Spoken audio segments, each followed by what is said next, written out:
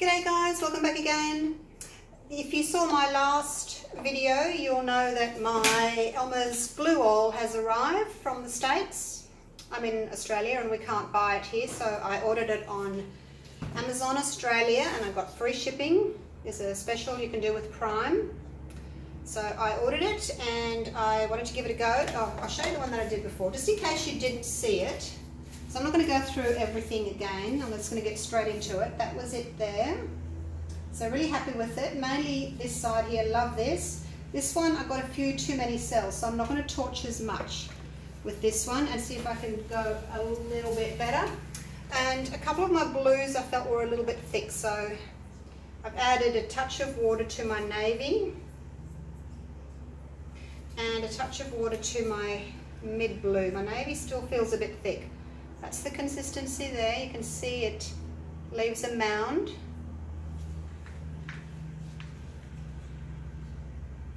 That one leaves quite a bigger mound, so I'm just going to add a little bit more water to it. A few drops. I just use tap water. So my mix today is the glue and water, as I've done before. But as I said, I'm using the Elmers glue oil, and I've just put it in here, squeezy bottle. 65% glue, 35% water. I just use normal tap water. I just fill up my bottle once it's empty and just use tap water, so nothing special there. And I have 1 part of that pouring medium to 1 part of my global impasto paints. It's quite a thick paint. I'll get a little stick and show you. That's it there. Quite a thick, lovely creamy glossy paint. So as I said, 50-50 to glue mix to paint. So these cups have each got 50 grams of pouring medium and 50 grams of paint. I'm not going to go through all the colours again. I've got black and white, a dark, a mid and a light blue. I have sprayed the inside of my cups lightly with this silicone spray, and I've wiped it with a paper towel just to get the excess out, just to help the paint release from the cup. So for cells, the treadmill silicone, it's 100% silicone. If you can't get this brand, just look for 100% silicone oil. I'm sure it'll be just fine.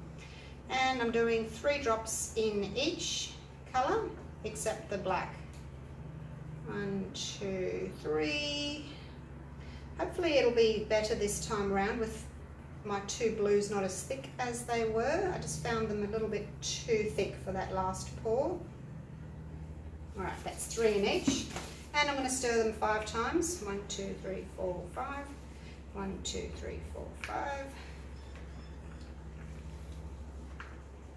Because it's quite a thick mix, I can stir my paints quite well without worrying about over stirring. If you don't stir them enough, the silicone, you get big blobs of silicone, and then when you tilt they stretch, and I think that's how you get caterpillars. Right, so let's get to layering. I might see if I can do 3 layers. See how that goes. Make smaller layers.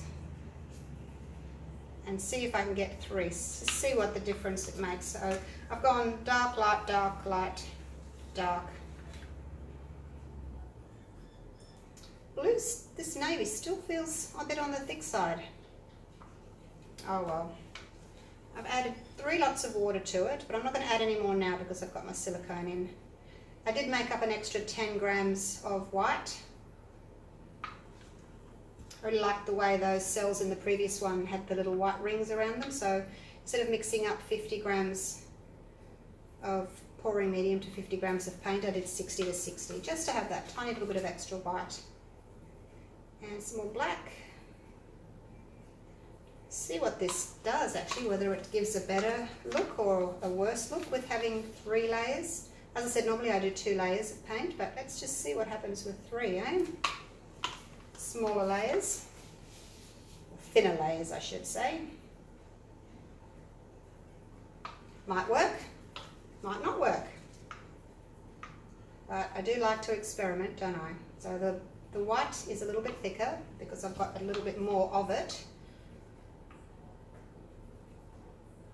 Okay, so that's 2 layers, and I've still got enough, yay, to do a 3rd layer, so that's good. I might even have a tiny little bit of black left to pop on my corners. I'm not going to make the black too thick because I don't want the paint to actually have a bump to go over. So just thin that out there where it, so the paint can go easily over the edge. If your paint's really quite thin, you can tilt it and it'll have really good coverage. But if it's too thin, your cells won't hold. They'll be huge. As soon as you pour the paint out, their cells will be quite big. And you know that if you're going to stretch them, they're going to grow even bigger. So something to be aware of. You want small cells to begin with that you can stretch out. If your cells are too big, then you're probably not going to be very happy with your pour because everything will be stretched out if they start big. They'll just get bigger. So try and make little cells to begin with that you can stretch out to be bigger cells. I find I'm happier with the result I get that way.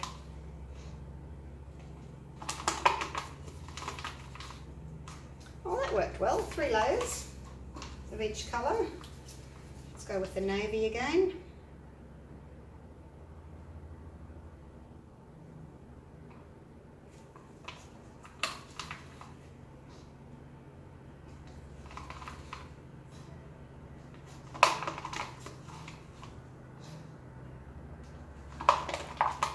So I bought 8 4-litre bottles of this Elmers glue all. We can't get it in Australia. I don't know why, because we can get the school glue. So I don't know why they can't just send us both. I did email them and they said, we don't send Elmers to Australia. And I said, well, you do because we get the school glue. We just don't get the glue all. But they didn't answer me to that one, so don't know.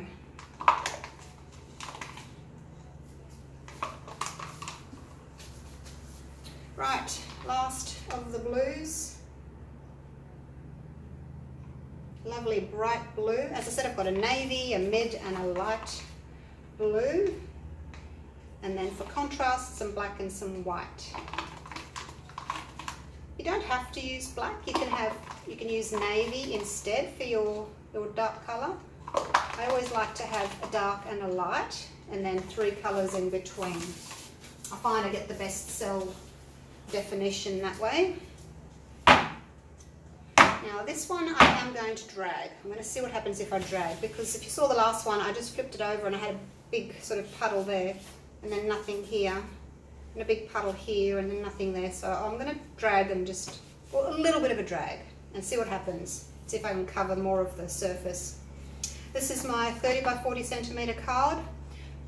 It's just a thick card. This one's 650 grams in weight. I don't know what you call it in the States.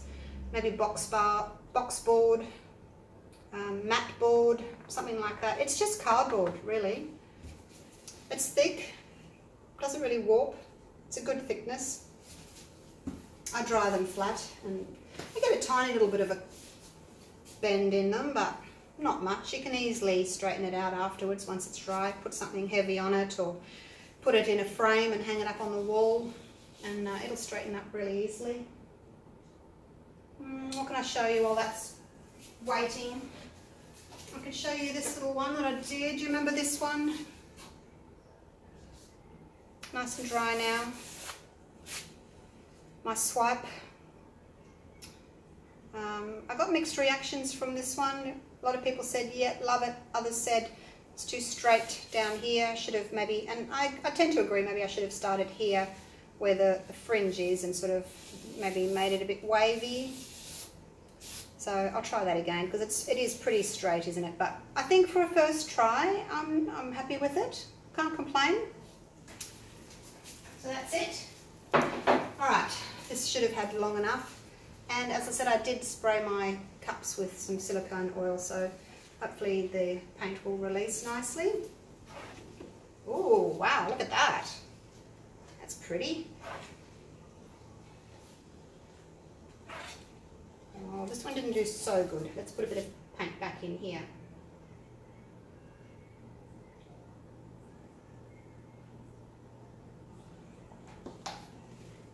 And some here as well.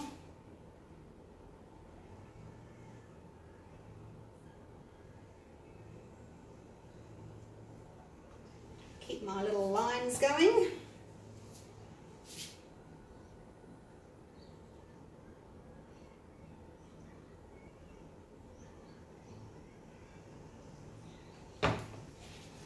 Okay, that should be all right.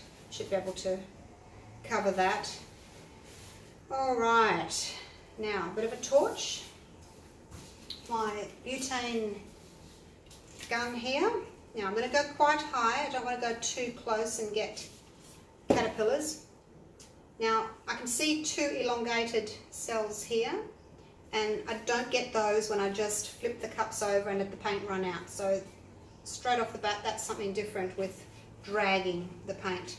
But you do get these lines. So if you like those lines, dragging certainly helps with those lines, but it can also create these longer caterpillar-like cells. So nice and high up, I'm going to turn this right down. Go round and round. Going round and round tends to shake up the can though, and I get flames. Alright, so that'll do for now. I don't want to over torch just yet. We'll see what happens with these first. There's lots of little cells come up here. I'll just wait a minute and see what else happens before I torch again. As I said, the last one in my previous video, I had too many cells and it was just a bit too much. I like to see a bit of background. I don't want just cells. If you don't have that many cells, when you stretch, the cells stay in their round shape. Whereas if you've got a lot and you stretch, they kind of bump into each other and then they lose their round shape. They kind of, because they've all bumped into each other and there's so many, they lose their round shape. See, up here I don't have that many and they've stayed more separate, whereas over here there's lots and they've all bumped into each other, so you can see what I mean by that. Okay, I'm going to do a little bit more torching because I'd like some more just here. Actually, I might use my little one because the big one, it heats such a big area. I'm just going to use this little guy. That way I can put the heat where I want it to be.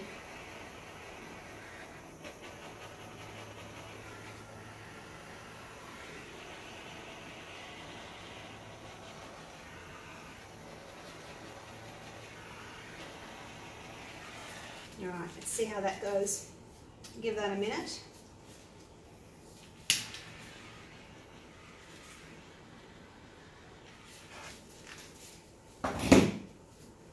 So lots of cells popping up again. Where I used that little one, I got quite close there and I've got some caterpillars. I got too close. So the bigger one, I think I prefer the bigger one, the bigger torch. It's bigger, yes, but I hold it up higher and it gives me more of a broad heat over the whole thing, whereas the little one, I have to aim it in one particular area there because it's so small. I'm going to aim it into there and then I get this caterpillar type thing. So anyway, let's torch. Not torch, let's tilt. I need to go this way first because I've got a lot of blank areas down there, so I'll do that area first.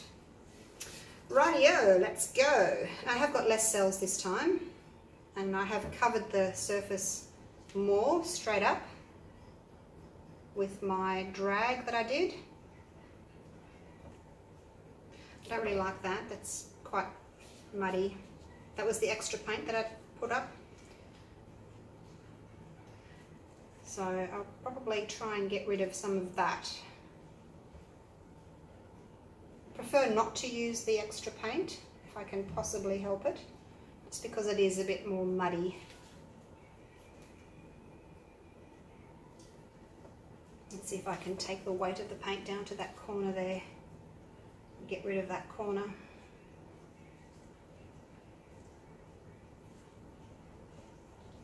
Bring it back. So far so good, that worked. Alright, let's turn it around.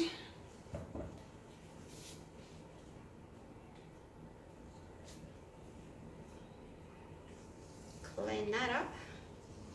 Don't slide off. Okay, well that's looking better. Just having those two blues a little bit thinner has worked well. Now, whether I can get up here, let's see if I can get that way.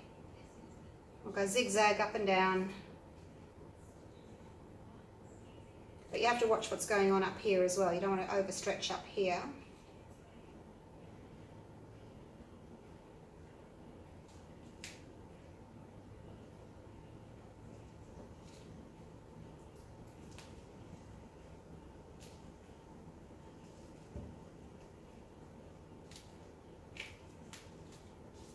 We haven't got quite enough on that side. Not quite enough paint. Let's go down to this corner just a little bit. Just a touch. I don't mind the black being there, as I've said before. Don't mind that at all.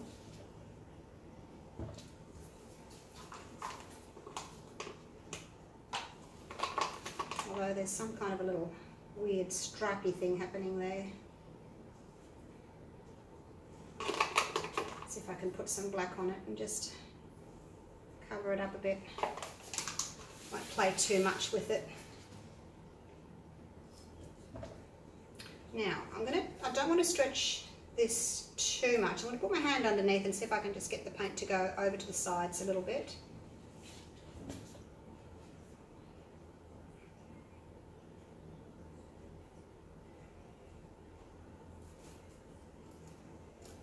Slowly getting over to that corner there.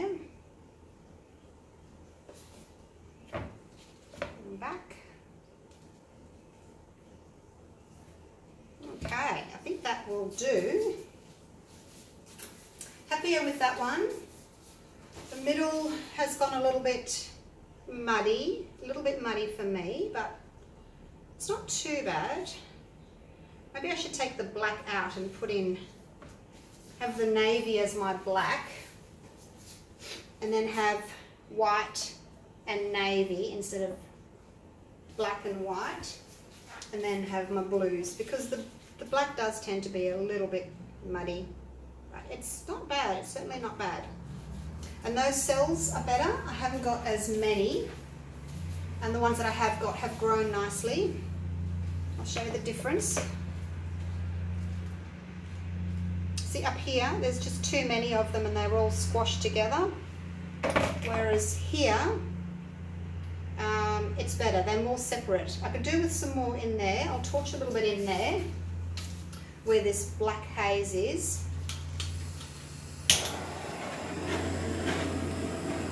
Oops. A little bit in there where that white is.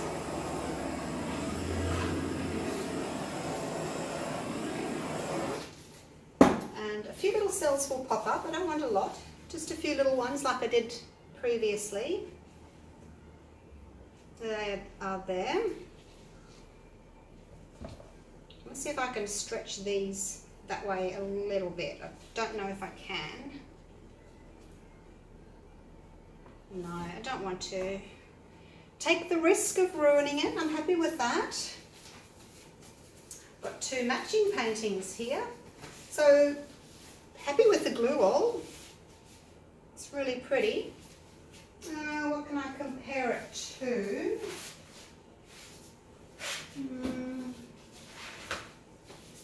Don't have another glue one here handy, have I? Let's have a look.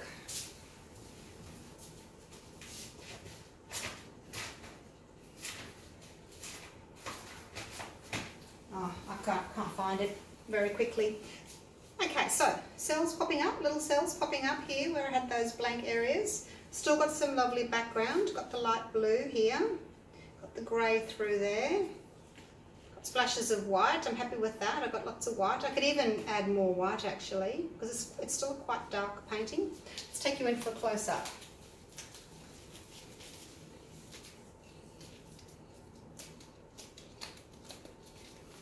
think, as I said before, I do get a better result when I don't drag. Get cleaner cells. See these here? These are just beautiful over here. It's just cleaner. This one, you know, it's a little bit more muddy, I think. What do you think? Do you have a preference? But yeah, the cells are gorgeous. Happy with that. So whether it's the Elmers glue wall, or whether it's just me, don't know. Combination of both. Let's go in for a close-up.